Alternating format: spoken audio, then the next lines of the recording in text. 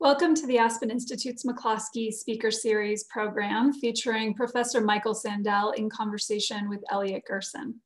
I'm Crystal Logan, Vice President of Aspen Community Programs and Engagement here at the Aspen Institute. And I first want to thank Bonnie and Tom McCloskey for making this series possible.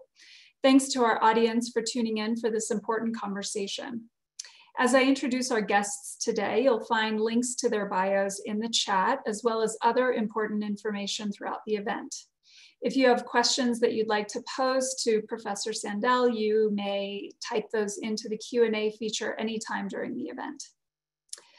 Professor Michael Sandel teaches political philosophy at Harvard University.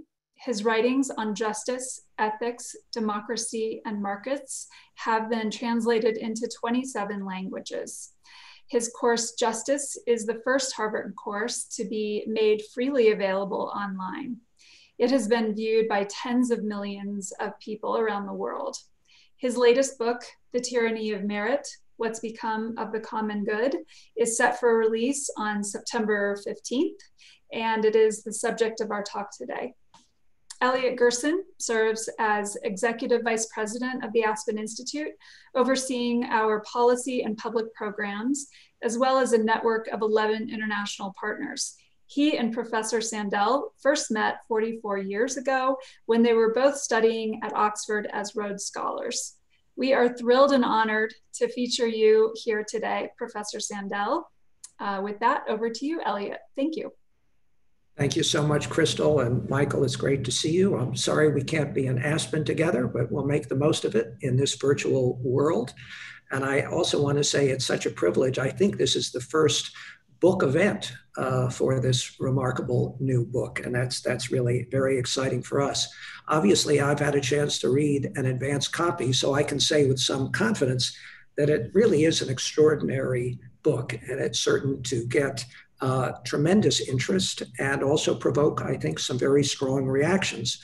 A book that is grounded in moral philosophy from Aristotle to Hayek and Rawls, but also, and I think quite remarkably, that speaks clearly and bluntly to our national and global predicaments. As a matter of fact, Michael, I think, as you know, the Aspen idea is to ask questions about what is the good society, and this book fits absolutely squarely in that.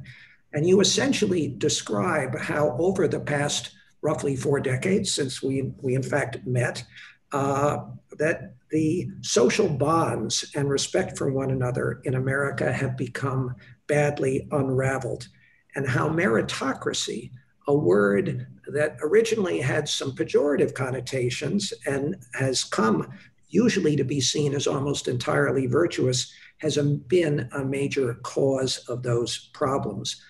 And also, I think worthy of note for its distinctiveness, you speak in this book with considerable sympathy to voters in this and many other countries whose deep resentment of elites lead them to support authoritarian populists, despite the fact that the actual policies those populists might be advocating might not actually benefit them.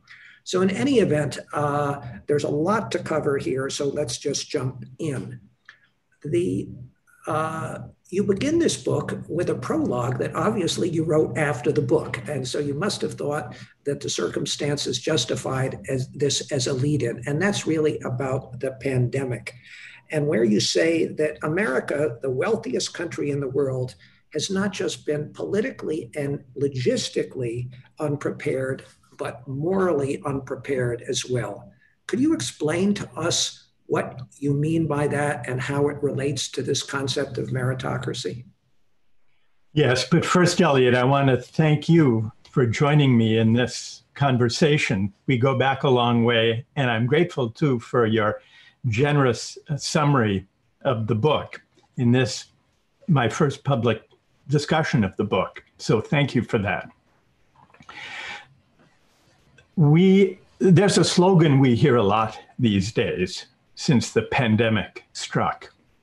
We are all in this together. We hear this from politicians, from advertisers, from celebrities. And it's a warming, affirming thought But it's hard to hear it without thinking, would that it were true. This pandemic came along at a time of intense polarization, partisan rancor. And so in a way, it hit us when we were morally unprepared to mount the response to the pandemic that would reflect the solidarity that a real response would have required. And so my question in opening the book is why? Why were we so morally unprepared? Why the depth of the polarization and rancor that afflicts our politics? And the book is an attempt to explain how this happened, what went wrong, not only with the pandemic, but with our civic life. And I think as readers will find, and by the way, as Crystal mentioned, the book is not yet publicly available until September 15th, but that doesn't mean you can't go ahead and to an online bookseller and order one in advance. But what in the book you describe what I might describe as a toxic mix of hubris and resentment. And maybe you can tell us what that mix is, and then we'll jump into the rest of the book. What I think lies behind the partisan rancor, the polarization, the deep resentments that roil our politics and that have us coming unraveled, really, socially and in civic terms, are two features of our public life as it's unfolded over the last 4 decades, really. Part of it is the deepening inequality. We're by now familiar with the growing gap, the deepening inequality of income and wealth. But it's not only that. It also has to do with the attitudes toward success, toward winning and losing, that have accompanied the deepening inequality. And what connects these attitudes to success to the resentment we see that has upended our public life is that over the last 4 decades, those who landed on top came to believe that their success was their own doing, and that they therefore deserved the benefits that the market heaps upon those who succeed. And by implication, those left behind must deserve their fate as well. This connects to the hubris. It's really, it's a hubris, meritocratic hubris, I call it, among the winners. And it goes along with a kind of humiliation for those left behind. The inequality by itself would not be enough to generate these deep resentments. But when you combine it with the tendency of the successful to inhale too deeply of their success and to look down on those less fortunate than themselves. I'm sorry? Sometimes with disdain, you say. Yes, yes. And that is built, that sense of hubris among the successful and disdain for those who haven't risen. This is built in, or so I try to argue, it's built in to what seems on the face of it to be an attractive moral and civic ideal, the ideal of meritocracy, that people should rise based on their talents and their own efforts.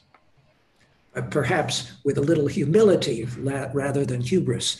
So let's dig into the book formally. The next remarkable thing in the book, for a serious book of moral philosophy, but one that I have to say is I think accessible to almost everyone, is that you begin the book with a description of last year's college admissions crisis, Right. The scandals involving rich parents and celebrities. So tell us why you chose to begin this very serious, important book with a description of those scandals? Well, I suspect pretty much everybody remembers that scandal when turned out there were a bunch of parents, just as you say, Elliot, who were basically scamming the college admissions process, hiring a guy, a bogus college consultant, to fabricate the applications of their kids. And this generated universal outrage across the political spectrum at a time when we can agree on little else. Everyone agreed that this was a horrendous scandal. But what's interesting are two further questions that could be asked about this scandal. Of course, everyone agrees it's wrong for rich parents and celebrities to cheat to get their kids in.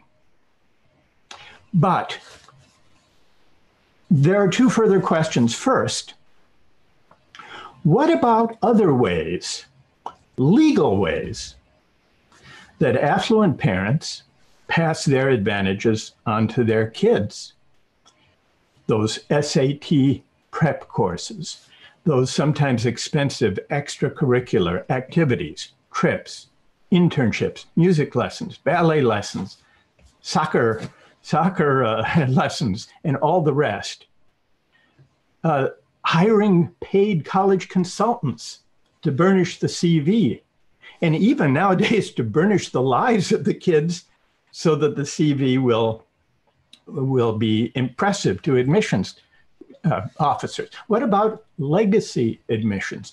What about colleges that give an edge to children of wealthy donors? These are legal ways. Are they morally like the outright scandal, or do they stand somehow on a different moral plane? That's one question. And the other question, in a way, is subtler but more far-reaching. Why the desperate desire of well-off parents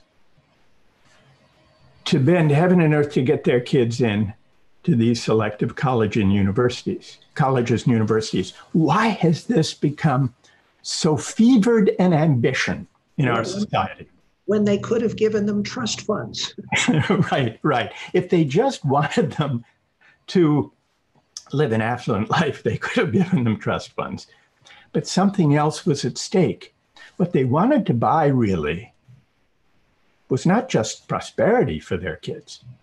They wanted to buy the luster of merit, the esteem in a meritocratic society that is attached to going through this sorting machine that higher education has become, having the brand name college degree and everything that signifies, which is not only now a passport to material success, but also to social esteem and honor and recognition.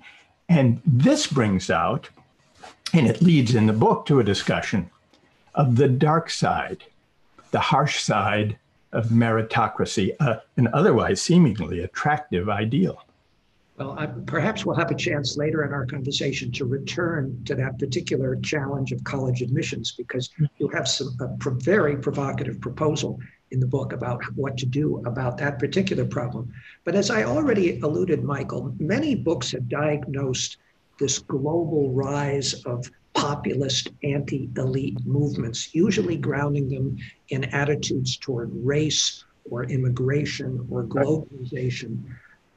And while you don't dismiss those things entirely, you suggest that these books and arguments are really missing a fundamental point, which is a legitimate grievance against how elites have governed over the last 30 plus years. And I must say, you point out center-right elites and center-left elites alike.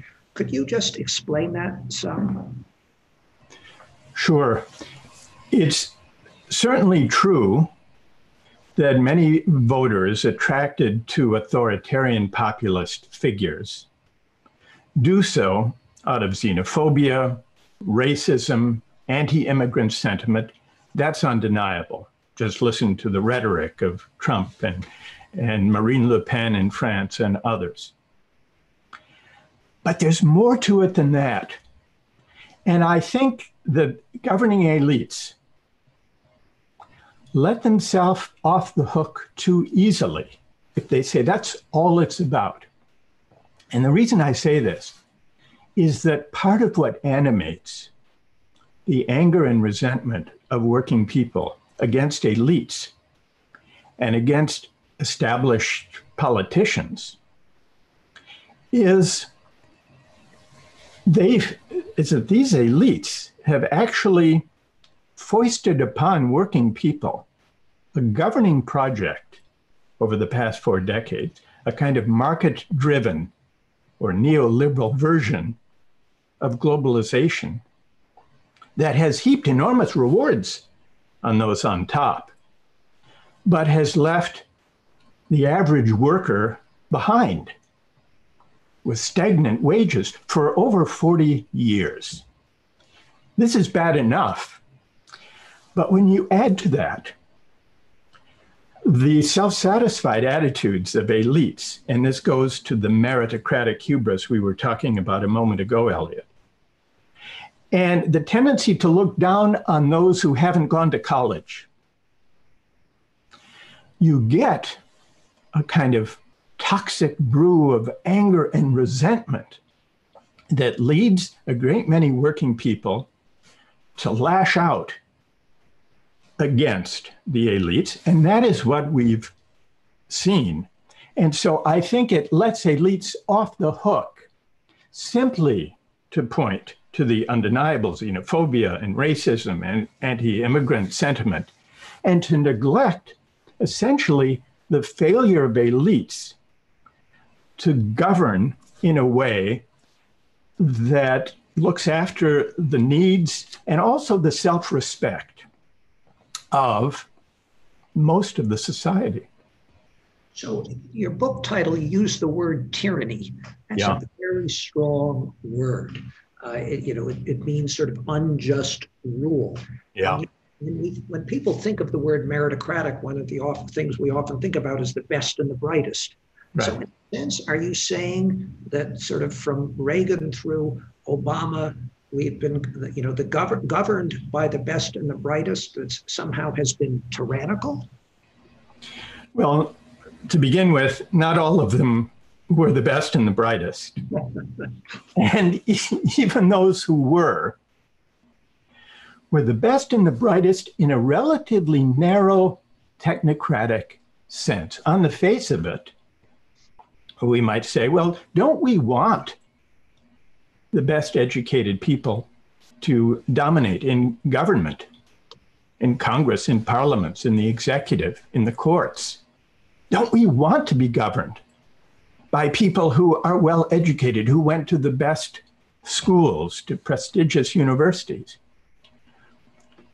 To which I think the answer is, well, it depends. It depends on what they've learned there. And it depends on the governing philosophies that issue from that educational formation.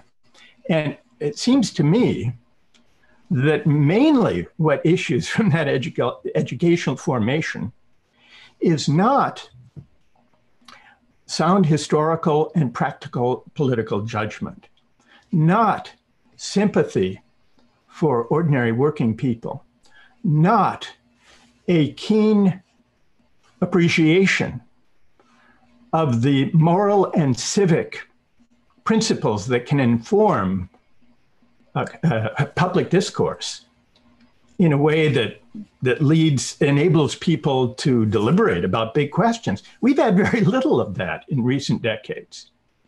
We've had essentially a hollow public discourse.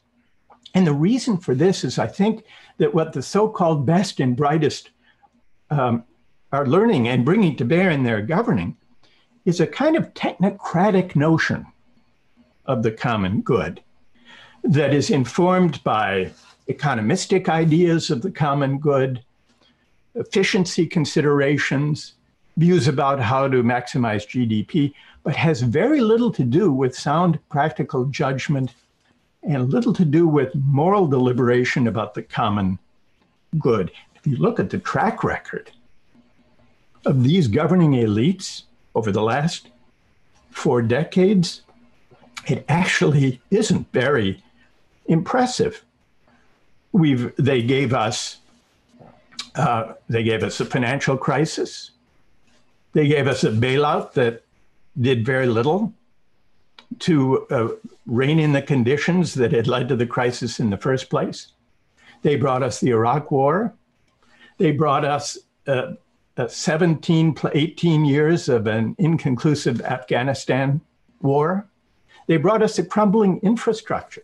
They brought us a gerrymandered system of representation that makes incumbents almost impossible to defeat. They brought us money dominating politics. And they have brought us, as you say, a situation where the top 10% have received almost all the economic gains, and the bottom 50% have gained hardly anything at all, which leads into something else that you spend a great deal of time in the book talking about, and you've already talked about the importance of discourse or hollow discourse. You call it the rhetoric of rising, or it might be called the rhetoric about the American dream. And you argue very persuasively, not just morally, but factually, that, and tragically, that this dream has become hollow for many. Yeah. And the facts are that upward mobility is now greater in Canada, most of Europe, and as you point out, even in China, than in the United States, where this myth is fundamental to our very ethos. How did that happen? Right.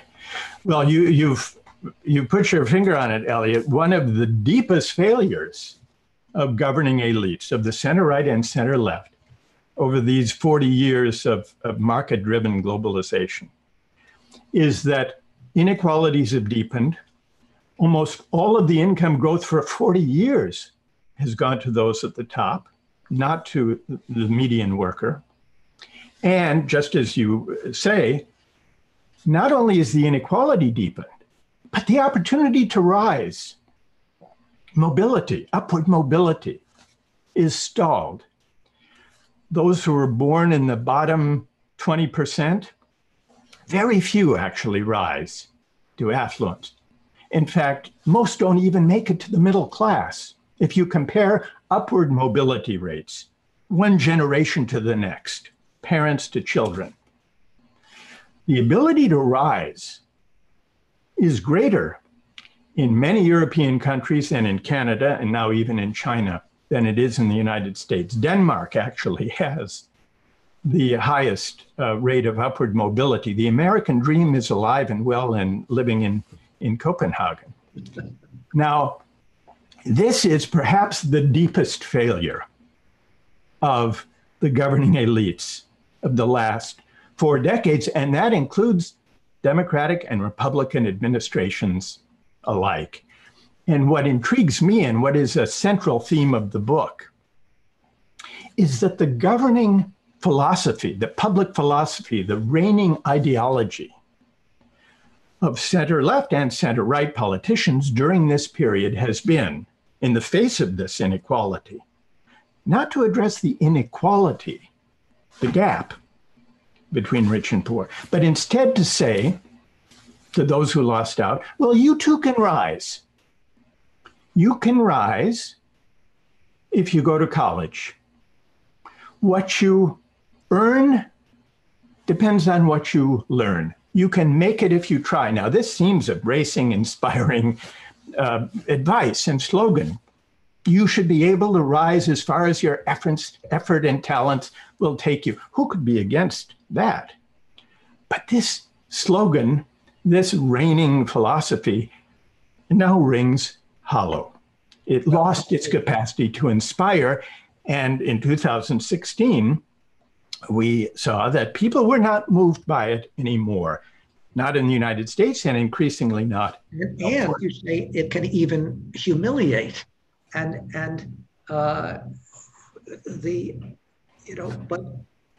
Are you saying when you talk about merit, I mean, you're not saying, are you, that merit doesn't matter? I mean, that we shouldn't choose the most skilled and knowledgeable dentist or plumber or surgeon, right, or even professor. Right. No, I'm not saying that. But I am saying that we make a mistake to identify merit with how much money you make. We make a mistake to suggest that the way to deal with inequality is to tell people, well, you too can rise if only you go to college. The problem with this, of course, it's a good thing. But it's only a noble mission. 1 out of 3 American adults, I think, goes to college. So well, what is the message to the 2/3 of the adults who do not? That's just it. Implicit in the bracing advice, you too can rise if you get a 4-year college degree, especially at a brand name place. Implicit in that message is an insult. And the insult is that if you don't go to college, and if you struggle economically in this economy, in the new economy, your failure is your fault. Your failure is your fault. That's the implicit message. The dark side, that the meritocratic politicians who intoned this mantra, you too can rise if only you get a college degree, miss. For those of us who spend our days in the company of the credentialed, it's easy to forget the simple fact that most people don't have a 4-year college degree. Nearly 2/3 of Americans don't. And the figures are similar in most Western European countries. So it's a mistake to create an economy premised on the idea that you can make a decent living and you can win dignity in the work you do if you go to college, but not otherwise. We've slipped into that. And so we've enacted the insulting side, the dark side of the meritocratic promise, the promise of rising that we proclaim. And you talk a lot about, not only talk about, but fascinatingly describe and actually measure how this rhetoric has been used by successive presidents. And if I recall, which to me was actually shocking to learn, John Kennedy never used language like this. It actually, I think it began with Reagan, it accelerated Clinton, and no one used it more than Obama. Yes, yeah, it's fascinating. If you look back, and now you can do searches of phrases and expressions of the presidents. You can do this with online searchable archives. And I went back and I looked. There's this familiar phrase we hear in politics all the time, which is, if you work hard and play by the rules, you too should be able to rise as far as your effort and talents will take you. Sometimes it's as far as your God-given talents will take you. Now, who could disagree with the idea that we should remove obstacles to advancement? Of course, we should do that. Nobody should be held back by prejudice or by a poor upbringing. Of course not. But to make that mantra, that promise, the central response to inequality distracts us from the inequality itself. Here's a way of thinking about it. What this slogan as a political project essentially says is, we will help you too clamber up the ladder of success, compete to win in the global economy. But this is without noticing or attending to the fact that the rungs on the ladder have been growing farther and farther apart. So simply to say, we're offering you a political program that will help at least the industrious among you to compete more effectively, to scramble up the ladder, but we're not going to do anything about the fact that the rungs are getting further and further apart and that this is poisoning our commonality, the social bonds that hold us together. That that's a politics with a blind spot. Let me ask a slightly different question about this. Yeah. Do you have any concern that your arguments could be misconstrued by people as and exploited by those who are already, if you will, fanning and celebrating anti-intellectualism, anti-science attitudes, anti-fact attitudes?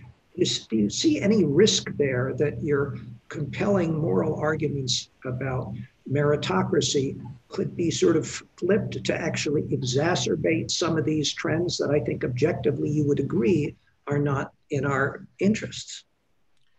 I think there is a risk. And so I need to be as clear as I possibly can that facts and science and expertise matter in governing. There's no question about that. How could there be, now that we're in the midst of a pandemic, with the disastrous handling of the pandemic that we've seen by this administration? So that's not in doubt. But what I think is equally important to emphasize is that the reason there's an audience, a constituency, for these outrageous statements that fly in the face of facts and science and good sense in dealing with a pandemic, why is there even a strong audience for that? It's because elites and expertise have been discredited by the elites and the experts themselves, discredited politically. Their moral authority has been eroded because that authority has been put in the service of a version of globalization that basically left behind most people, not the top 10 or 20%, but pretty much everyone from the middle on down. And that inequality came along with the meritocratic hubris we were discussing before. So this explains why there's an audience for this blatant rejection of science and common sense in dealing with the pandemic, and whether it's from, about hydrochloroquine or about injecting bleach or believing what Trump tells us about the pandemic. The question we need to ask is, what creates a constituency that so mistrusts seemingly responsible center left and center right political parties and politicians, that people went for this? So the way to shore up the moral authority of experts and science and facts is to recognize how a certain idea of technocratic expertise detached from moral deliberation and good civic judgment led us to this predicament. And that means that the responsible parties have to rethink the way they've been governing and rethink the way they frame the political agenda and rely less on the kind of technocratic, meritocratic hubris and more on listening, more on engaging with our fellow citizens across classes, across educational status, and reason together about big questions that matter, including questions about the common good. You also seem to suggest that this notion that's fundamental, equality of opportunity, that the American dream has also been, has become toxic for some people, in part because it seems that the rewards for those who've succeeded have become, frankly, obscenely great in any relative sense. You talk about, for example, how CEO compensation in 40 years has gone from 30 times to 300 times the average worker. And you also decry something you call the financialization of the economy. Right. Can you explain what you mean by that? Well, the financialization of the economy is the transformation, really, of the economy that's occurred over the last 40 years, where a greater and greater proportion of GDP and of corporate profits are accounted for by financial activity, rather than by producing goods and services in the real economy. Now, every healthy economy needs finance, but due to the way the regulations have been written over the last 4 decades, including the deregulation of finance in the 90s and since, and given the way the tax code has privileged interest over equity, has privileged finance, finance has loomed larger and larger in the economy. Now, on purely economic grounds, many who have studied this, many economists and regulators who have studied this, point out that beyond a certain degree of financial deepening or development, more finance hurts rather than helps GDP. That's in purely economic terms. But, and I think that's pretty important, especially when more and more finance has to do with basically casino-like bets that are untethered from actual investment in productive capacity of the economy. So that's one problem. I'm sorry, go ahead. No, I was saying, you mentioned casino, and which brings to mind something you mentioned a few times in your book about the presumed moral worth of people, and you decry, for example, why is it that a casino magnate earns an absurd multiple over, say, a high school teacher, or a hedge fund manager over a pediatrician? And what does that say morally and economically? Well, that goes to really the second challenge to moral and civic life in a sense of a just society that we need to worry about with excessive financialization of the economy. And that's the tendency of rewards to become pretty poorly aligned with the actual social value of the contributions that people make.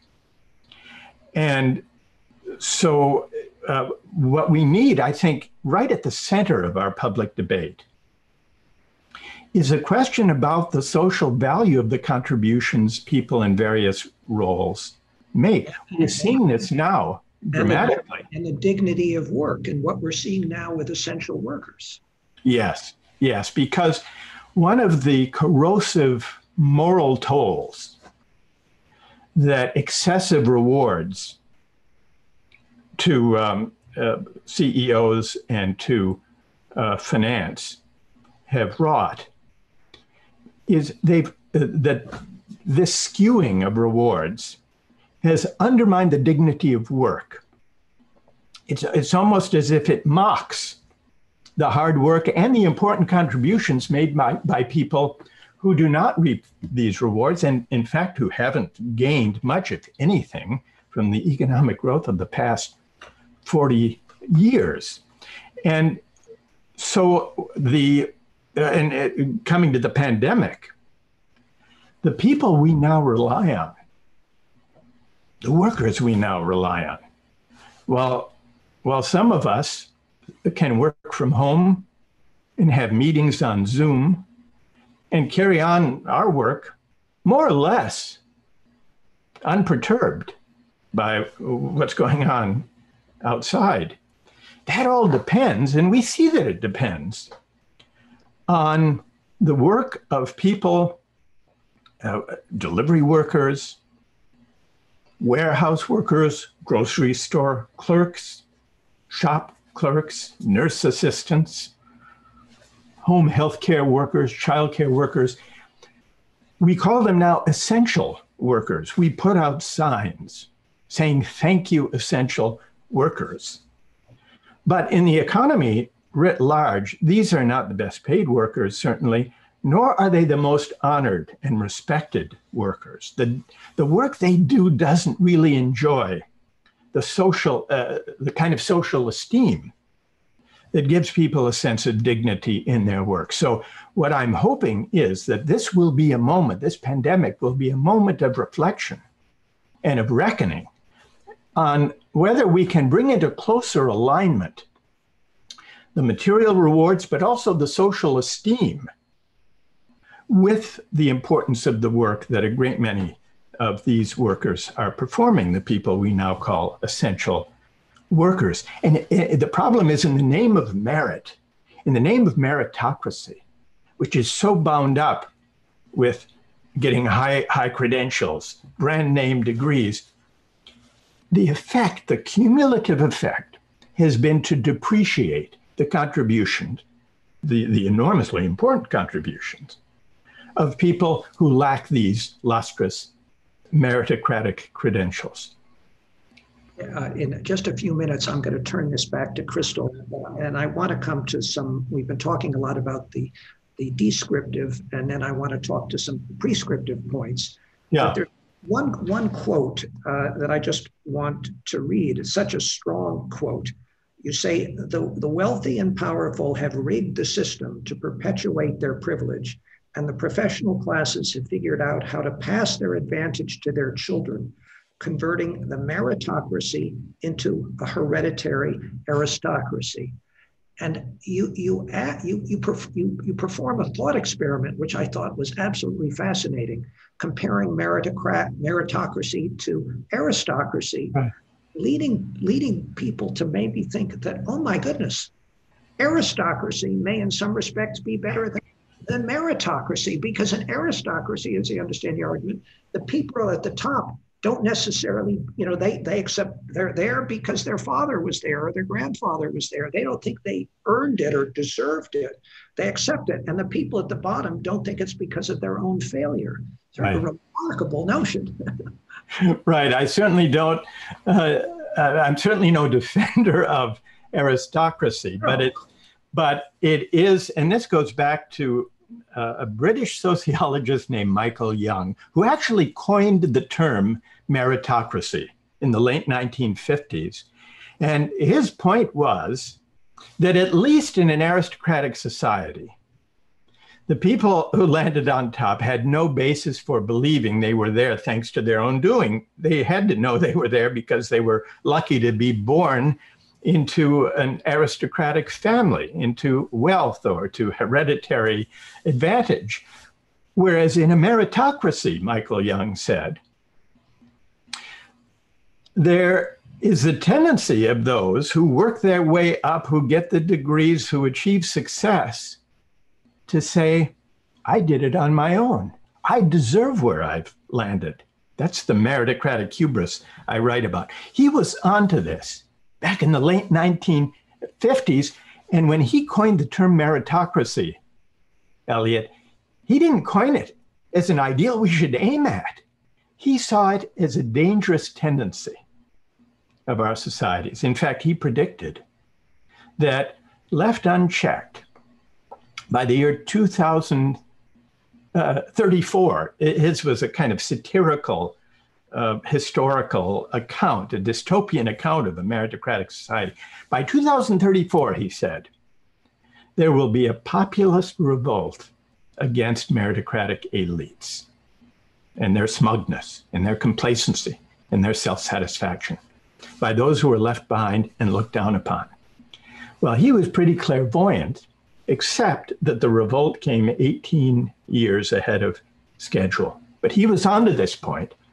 And so part of what I'm trying to do in the book is to show how this dark side of meritocracy, the hubristic attitudes it generates in those of us who land on top, actually has quite fateful political consequences that take us right to the heart of the anger, the resentment, the polarization, and the rancor that afflicts our politics today. Let me come back to something we began with, and then I'm going to turn it back to Crystal. And people are going to have to buy the book to find some more of your thoughts about, how we can build, as you put it, a less rancorous, more generous public life with obligations to our shared democratic project. But the book began after the prologue with the college admissions scandal.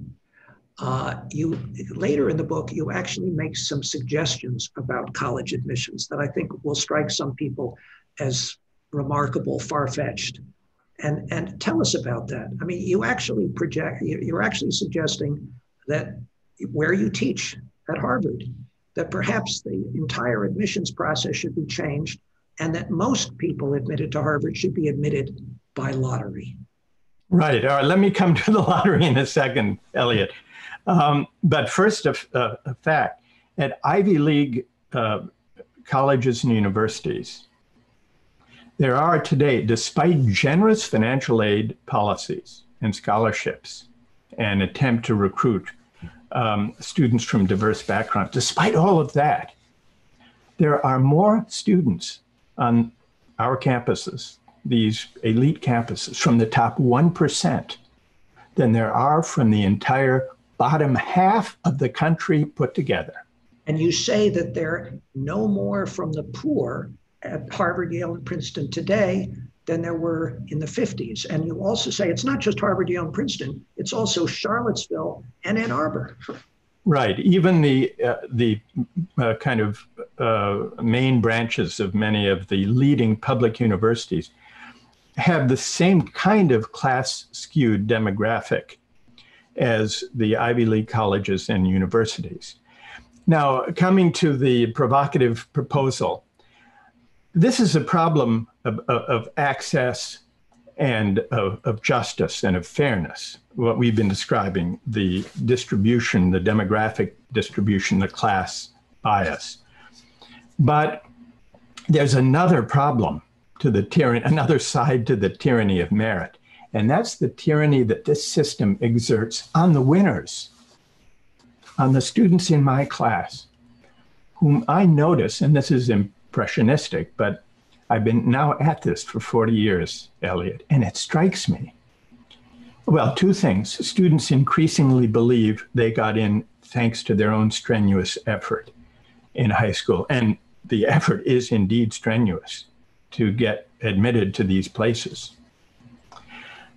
But the winners emerge wounded from running this meritocratic gauntlet throughout their adolescence and sometimes even before, with the intense hyper-parenting that goes with it, with the intense pressure for grades, for burnishing their CV, for adding innumerable activities. And so by the time they arrive, they are so accustomed to hoop jumping, and they are injured by the high pressure, high anxiety upbringing that they've had to endure, that they have less and less space or ability to step back and explore and think and reflect and figure out what they believe and why. The habit of hoop jumping, it becomes so ingrained that it narrows and constrains them, to say nothing of the mental health effect. Some 30% of students at Harvard and Ivy League colleges report struggles with depression and with anxiety. And it's no wonder why. And these rates have increased. So here's my provocative proposal. Places like Harvard and Stanford get something like 40,000 plus applicants for the first year class. There are about 2,000 places. What I suggest is a lottery of the qualified. Winnow out those who are not qualified to do the work and do it well and to help educate their fellow classmates by their presence in the classroom and in the campus. So you'd winnow out, I don't know, from 40,000 to 30,000 or 25,000, whatever the number is. People who are qualified, fully qualified for these places. Then do a lottery of the qualified. I have a hunch that the quality of discussion in my classes would not be noticeably different. Maybe it would be better, but it would be one small step toward driving home the message to the students, to their parents, and to all of us about the role of luck in life. including the role of luck in qualifying for admission to these name brand colleges and universities and beyond. I think in general, and this is stepping back from colleges and universities, what we need is to rein in meritocratic hubris. We need a greater sense of humility, the kind of humility that comes from an appreciation of the contingency of life, from the luck and good fortune that help us on our way.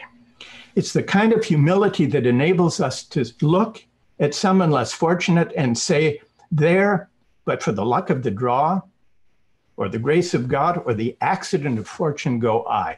That sentiment is essential to a politics of the common good. And that sentiment is crowded out, made very difficult and inaccessible by a society driven by the meritocratic pressures that drive our society and that drive the students who arrive in my classroom. Well, on that profoundly important point, I'm going to turn things back to Crystal in the time we have remaining for audience questions, of which I'm sure there are thousands, but we don't have that much time. Crystal, back to you. Indeed, thank you so much. We do have a ton of great questions. Thank you so much. Our first question is this. Professor Sandel, thank you for this conversation. To me, this is a classic example of America's strength overplayed.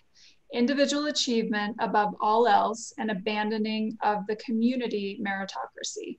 How can we create a critical mass of insiders, meaning those of us who are in the top 1%, who can intentionally pick apart this narrow notion of success? Well, thank you for the question. It's in exactly the spirit of the book. I think we need to do this in three ways. First, though it might seem to cut against our own interest and our own experience and our own advantages, we need to rethink the role of colleges and universities as the arbiters of opportunity. And we need to focus more on making life better and more dignified for the 2/3 of Americans who don't have a four-year college diploma. We should shift that emphasis. And there are ways we could discuss it trying to do that. Second, and it's related, we should put the dignity of work at the center of politics and ask, what does it mean to bring about a society and an economy that accords dignity to everyone who makes an important contribution to the common good, not only to those who reap huge windfalls at the top. And finally, and maybe this matters most of all for this audience, for us, we need to rethink the attitudes towards success that we have fallen into. We need to, and this involves a kind of moral and civic and maybe even a spiritual turning, to remind ourselves and our children of the role of luck in life, in our own lives, so that we inhale a little bit less deeply of our own success and recognize how, if things had been otherwise, we could be in the position of some of those less fortunate than ourselves who had been neglected by the politics of the last 40 years. So those are three ways I think we can begin to shift the momentum of the tendencies Elliot and I have been discussing. Great, thank you. Our next question is, the Brookings Institute recently noted that the first time in history, 50% of the world's population could be classified as middle class with some disposable income. If that is true, hasn't globalization had an important and favorable impact on distributive justice and the common good when viewed from the perspective of the whole of mankind? Well, this is an argument, the idea that if you look globally, especially at China, incomes have risen in China. That's true. And bringing hundreds of millions of people out of poverty in China is a good thing. The question is whether the policies of outsourcing jobs from the US to low-wage countries, China and others, with low labor standards and environmental standards, devastating jobs for middle-skilled and less-skilled workers in the US, hollowing out communities in the United States, but also in many other countries, creating resentments that have fed support for authoritarian, hyper-nationalistic populists. All of this, too, has to be weighed in evaluating the way we carried out the market-driven, outsourced version of globalization that we did over the last 4 decades. We have to consider whether we're happy on the whole with that picture, with the result. Mm-hmm. Great, thank you. Our next question, which might be our last, I'm not sure. How do we fill the American dream again with more opportunities for average earning families who seek to rise in social and economic status? What steps can the US government and/or community take as a whole to move towards reestablishing true meritocracy in society? Number of things. First of all, investing a lot more than we do in the forms of education that equip most Americans, the 2/3 who don't get a 4-year college degree, to contribute to the economy, to their communities, and to society. We invest woefully little in labor market policies, in vocational and technical training, by comparison to the amount we invest in higher education, which of course I'm very much in favor of, but not to the exclusion of the investments we need in labor market policies to help those who don't get a college degree. And so that's one thing. Another thing is we need to have a public debate at least about the values embedded in a tax system that, for example, tax labor, the work most people do, at a higher rate than, for example, capital gains, and whether we should shift, and this is one proposal I make in the book, whether we should discuss shifting taxation from the payroll tax, which is a tax on work, tax on the worker and tax on the employer hiring the worker, toward other forms of taxation, such as a financial transaction tax, a carbon tax, not only as a way of, not only for reasons of distributive justice, ability to pay and all of that, but as a way of signifying concretely support for the dignity of work, the work that most people actually do, and reining in, for example, high-frequency trading, which actually contributes relatively little to the health of the economy and, for that matter, to the common good. So I think we need a broader debate about the values related to work and contribution that are embedded in the way we remunerate work and also organize our tax system. Mm-hmm. Great.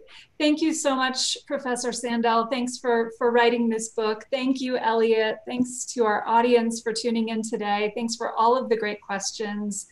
All of our community events this summer are free and open to the public. And so if you are in a position to donate, please click on the link in the chat. Please join us for the rest of our summer events this week. We have an event actually tomorrow featuring a number of leaders who will be speaking about emerging from the COVID-19 crisis as a more resilient society. And next week, August 13th, we'll be hosting an event entitled By the People, for the People, Latino-driven solutions, and community resilience in a time of crisis. It's been an honor to host Professor Sandel today.